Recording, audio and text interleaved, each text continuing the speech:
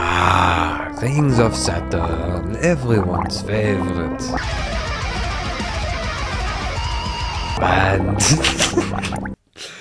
Sorry, I gotta break character.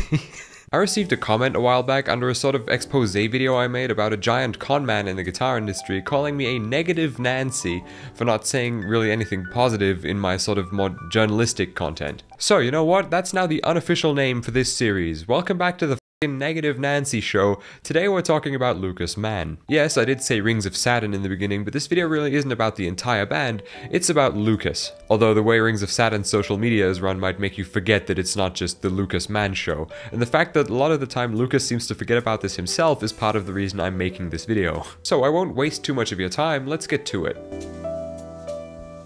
Giving other musicians credit isn't really Mann's strong suit, if you will. I like to refer to him as the Yngwie Malmsteen of death metal because, quite frankly, I think those two would get along just beautifully. But why do I say that? Miles Dimitri Baker, a guitarist you might have heard of before, was a member of Rings of Saturn from 2014 to 18 and was a part of one of their albums, Ultu Ulla. However, Lucas doesn't seem to want people to think that Miles was as big of a part of the songwriting process for that album as he was. These disagreements are a credit for the songwriting on Ultu Ulla, which Miles did most of without ever being verbally or financially credited, are what led to Miles' departure in 2018. Also, to just briefly come back to that social media comment I made a second ago, this is the official Rings of Saturn Instagram page run by Mann. There are about 3 posts on here in total containing anybody from the band who isn't Lucas, and the rest is either merch promo or getting married to my wife, visiting my wife, hashtag Mann new car. It's just a picture of his new Ford Mustang with hashtag Mann attached to it. For comparison, let's take a look at the Instagram account of another sort of technical metal band, Monuments. Oh, there's the bass player. Oh, there's the guitarist. Ooh, I found the singer. Oh, look, there's some drum content. Oh, here's all of them together. And here's some tour photos. This is the way a band's social media should be run, not in a way that makes it seem like it's the Mann project featuring a bunch of session musicians in the background. This behavior just reminds me of Yngwie, a man who also made a career out of playing the same thing in the same key in every song for decades, and did not waste a single piece of energy even thinking about properly crediting the musicians who made his music amazing.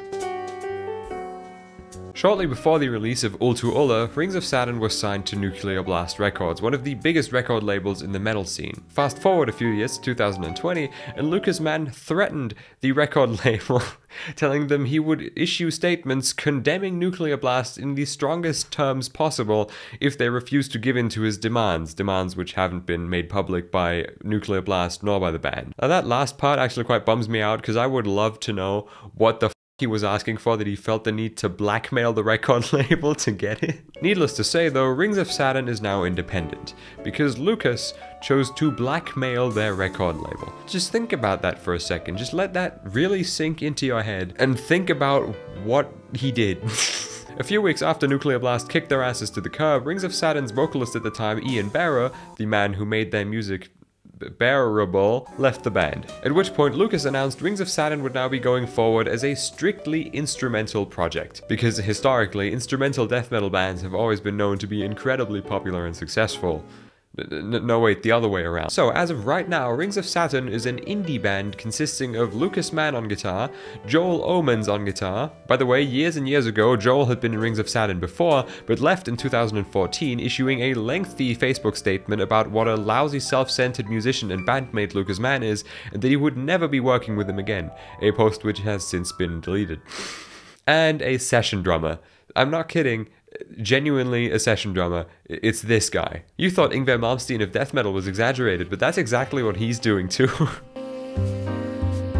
We have now arrived at the part which, ironically, even though I'm 6-string TV and not YouTube drama TV, I care the least about. The allegations against Mann saying he fakes his guitar parts both live and on record. Before I get into this, I have to say that on a musical level, and really only on a musical level, I respect Lucas and his ability. Even if not all of what you see and hear is 100% real, which it definitely, most certainly isn't. There's always some sort of trickery involved with like this, and Lucas even admitted to it to some extent. Lucas is still a much more technically proficient guitar player than I am, and I will never deny that. However, the more studio magic you use to make your music sound better, or just more like 8-bit video game music, the less pride you're really able to take in it. All that being said, the musical ability of Rings of Saturn's members is already constantly in question due to allegations like them playing their guitar parts at half speed in the studio and then speeding them up in post. Now, whether any of this is true or not, I have no idea. Nobody but the people involved in Rings of Saturn do. But in light of these accusations, a guitar playthrough demo video of a solo song by Lucas recorded in 2013,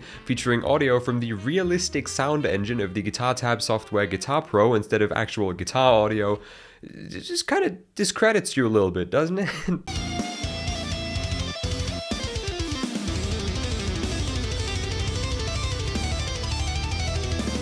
Now, this isn't a criminal offense or anything, it's just also not the smartest idea in the world. Like, if I know that people are constantly questioning my musical ability and have been accusing me of faking my guitar tracks, and my response to that is to upload a guitar playthrough video with fake guitar tracks, it just doesn't make a whole lot of sense, does it?